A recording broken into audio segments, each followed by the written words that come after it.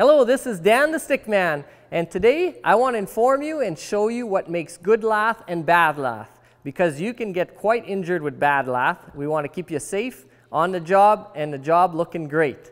So after we've done this little show, we're going to go out and try a few with hammers so you can distinctly tell the difference. All right, so as we come back here, you can see I've got some of my lath here. This is what you want to look for, is nice clear wood with not very many knots, and it could be painted or plain. All right, our second one, which I hope you never see much of, is white speckled. This is lath that is pretty much ready to make dirt. It will not hurt your hands, but the hammer will, because it will disintegrate when you hit it. Then we have, the next up is brown or discolored lath. Anything that usually what happened here is bugs have got into the tree and kind of started dying, so it's half rotten. So there you go, that's the brown lath. So next here is kind of the favorite we have fun with but throw away, is called bow and arrow lath. It's just all over the place. You hit this stuff and it's going sideways on you. The job won't look good. So keep away from that one. Next is the one probably most of you are familiar with. This is the huge knots. You can have, they're all over the place. Hard to take out though. Every tree has some branches, so we have to be selective. So those are the big ones. You can get smaller. Next ones that are also knots that you have to really watch for, that sometimes are harder to see, is the edge knots or spike knots. They look like just a small knot on the end, but they actually go through the whole length of the wood or width of the wood.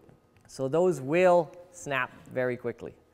The last one, this is the most important one I want to inform you on, and this is lath with cracks. If you see any cracks in your lath, don't even hit them.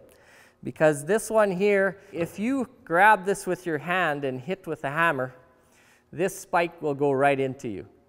So just to know, at Dan the Stickman, when we sort, the rule is any crack is too much, we throw it out. There we go. And that's our array. We're going to go out and try hitting some of this lath to see what happens. So this here is white speckled wood. This is basically rotten wood just before it turns to dirt. So keep in mind we are hitting these lath on concrete. This could replicate frozen dirt, but this could happen in the ground. You could hit a root or a rock and kick your lath sideways if it is not in good shape. So here we have brown wood or starting to rot wood. So here we have bowed wood, or I call it bow and arrow. You hit this wood and it'll kick out to the side. So watch yourself. Actually, don't use it. So here's an example of wood that has big knots. This really compromises the integrity of the lath. So here we have a side knot. Hit this with a hammer and it'll take off sideways on you also. So this is cracked lath, the hardest one to see, but this one can injure you the most as it causes a spear when you hit it with a hammer. So as you can see, there's a lot of ways that lath can be compromised. So here at Dan the Stickman, we make sure none of that happens. To buy our lath now or to find more about our pricing, call 1-855-631-9663 or email at dan@danthestickman.com.